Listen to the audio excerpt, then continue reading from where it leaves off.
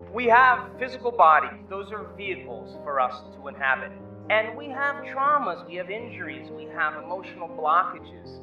And all of that is organized as condensed energy in the body. In other words, your body is gravitationally organized energy, light, and information, packaged in cellular form. And you got all this energy, all this vital life force sitting down there. And when you begin to disrupt it and you learn how to move it, it's like a champagne bottle. When it goes off, it's a moving freight train. And when that energy begins to erupt and the sympathetic nervous system releases it, it's going to move through different parts of your body, and it's going to begin to break through certain restrictions. And when you start getting afraid of it and you start contracting, the contraction does what? Causes more impedance. And so then the body is trying to process information, because all that energy is carrying information. And when it strikes your brain, flash a light, and there you are on the ground, and blah, blah, blah, you know, and everybody's freaking out, and you're thinking, wow, this is pretty cool. It feels pretty amazing. But it's an unknown, and a lot of people get afraid of it. And I went through many, many years that sometimes I would just hear a song, and I'd be like, oh no, it's going to happen. And it just wasn't appropriate at certain times. But you're doing it right. You're doing exactly what I want you to do. You got a good release of energy going to your brain, and your nervous system has to be able to process a very powerful frequency. And when that energy begins to move and it moves up into your brain and you start creating that field, your body's got to process that energy with the information. And as it does, a lot of times it just is trying to take it in. And your body's going through that whole process. The key is to surrender completely to it. Just relax into it and let it happen to you, and it'll turn into something else. It just will. It did for me. But if you get afraid of it, and I did that too, like, oh, I was sitting in an audience, I'm sitting in a silent retreat with 1,000 people.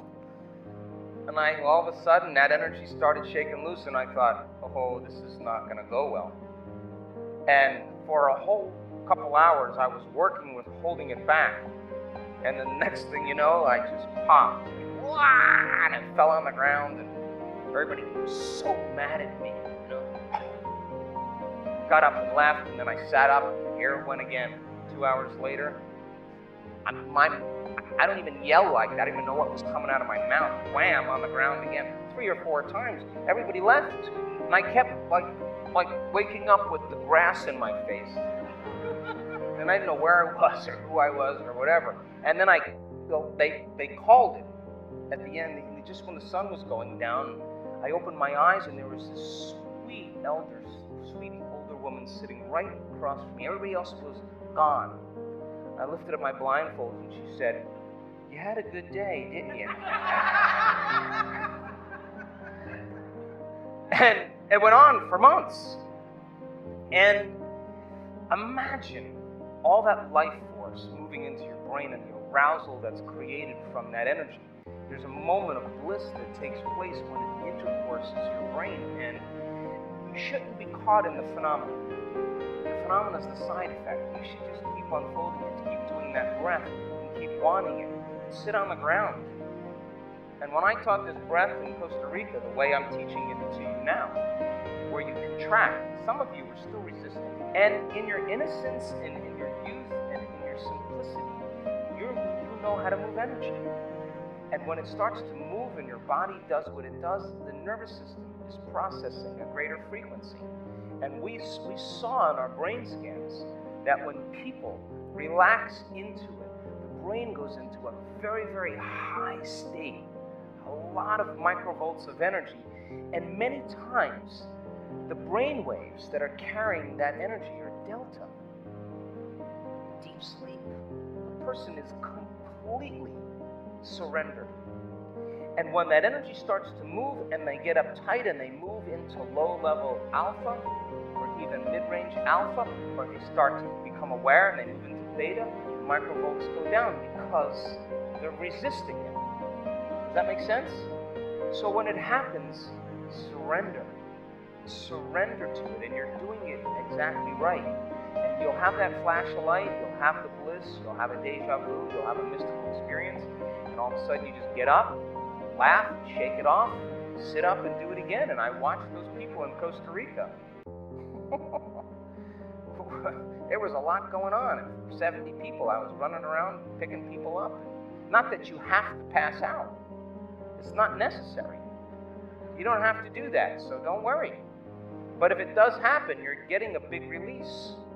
And your nervous system, once it opens up and those blockages and those channels begin to release, it'll flow very smoothly and very freely, and it'll turn into something else. But right now, your body is processing that frequency and that energy. And of course, there's going to be some physical contractions, and that's just information the body is trying to integrate. And then it makes sense that in the schools of ancient wisdom that were perched up in the Himalayas, that when people showed up and they wanted to be initiated into the truth, that they had to do a lot of physical yoga to break the rigidity down in their bodies so the path was open, and that they could sit for extended periods of time and not have their body preoccupying them, that they were now more physically capable, and its connective tissue was more elastic and the energy moved more freely. And so the blockages in that connective tissue in the nervous system kind of move energy in different directions, and that energy is going to finally make its way through, and you're going to get a biological upgrade. It happens all the time.